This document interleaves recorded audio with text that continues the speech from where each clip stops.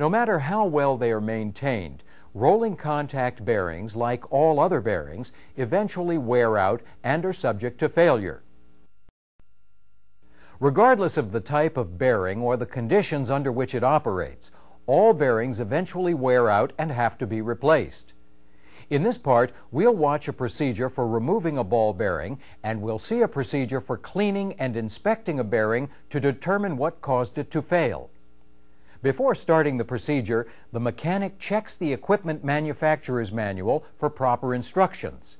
He will also check his company's procedures for bearing removal. This shaft was removed from a piece of equipment that has been tagged and locked out for maintenance. To remove the bearing, the mechanic must first remove the locking nut that secures the bearing to the shaft. The locking nut is threaded onto the shaft and secured with a locking washer. To remove the nut, the mechanic bends the tab on the locking washer out of the way. The mechanic uses a special tool to loosen the nut called a spanner wrench. The spanner wrench fits the span between the notches on the nut, allowing firm pressure to be applied to loosen it. Once it is loose, the nut is backed off the shaft by hand and the washer is also removed. Now the mechanic can remove the bearing. To make it easier to remove the bearing, the mechanic uses penetrating oil to lubricate the bearing's inner ring where it contacts the shaft. Then the mechanic places the puller jaws behind the bearing and adjusts them so that they rest loosely on the shaft. He connects the rest of the puller to the puller jaws by hooking the curved ends of the side rods to the outside edges of the jaws. He turns the lead screw by hand to take up the slack between the strong back and the puller jaws. As he does this, to ensure that the bearing puller will be properly aligned, he adjusts the side rods so that they are parallel to the shaft. To make sure that pressure is applied only to the inner ring of the bearing, the mechanic checks to see that the bearing still turns freely. Applying pressure to the outer ring or rolling elements should be avoided, otherwise the bearing could be ruined. Using a wrench that fits the end of the lead screw, the mechanic now tightens the bearing puller to apply force on the bearing. As the force is increased, the bearing slowly slides along the shaft until it can be removed by hand. After the bearing has been removed, the mechanic cleans it thoroughly in a solvent bath. Once the bearing has been cleaned and dried, the mechanic inspects the bearing for signs of wear, spalling, and discoloration. He rotates the bearing rings slowly to make sure that they are able to turn freely. If the rings turn hard, bind, or drag at any point, the bearing should be inspected further for dirt or other obstructions. This bearing shows no signs of unusual damage and has simply worn out from normal use. To prevent this bearing from being mistaken for a new bearing, the mechanic disposes of the bearing according to company procedures.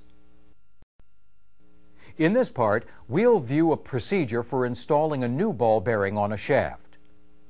This shaft was removed from a piece of equipment that has been tagged and locked out according to company maintenance procedures.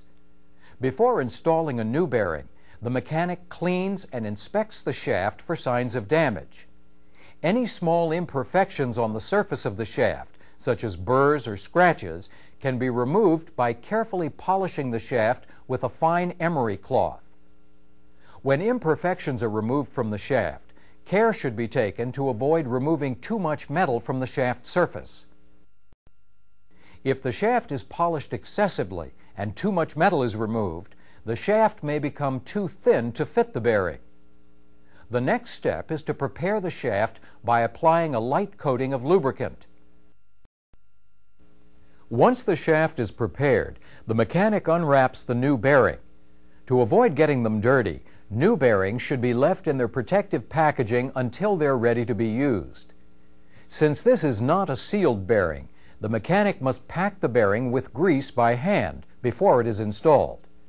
The mechanic uses a grease that is recommended by the equipment manufacturer. Generally, when a bearing is packed by hand, to avoid filling the bearing with too much grease, it should be packed 1/3 to 1/2 full. Once the bearing is properly packed with grease, The mechanic slips the bearing onto the shaft. As he does this, he is careful not to catch any metal or dirt particles between the bearing and the shaft. To obtain a secure fit, the mechanic will tap the bearing into place. To prevent damage to the bearing, the mechanic will use a metal sleeve known as a tubular drift. The tubular drift is designed to slide easily over the shaft. The mechanic places the drift over the shaft and makes sure that it contacts only the bearing's inner ring. Pressure should never be applied to the outer ring or rolling elements. The mechanic then taps the drift with a mallet to seat the bearing in place. Once the bearing is in place, the mechanic replaces the locking nut and washer. The tab on the lock washer is also pressed back into place.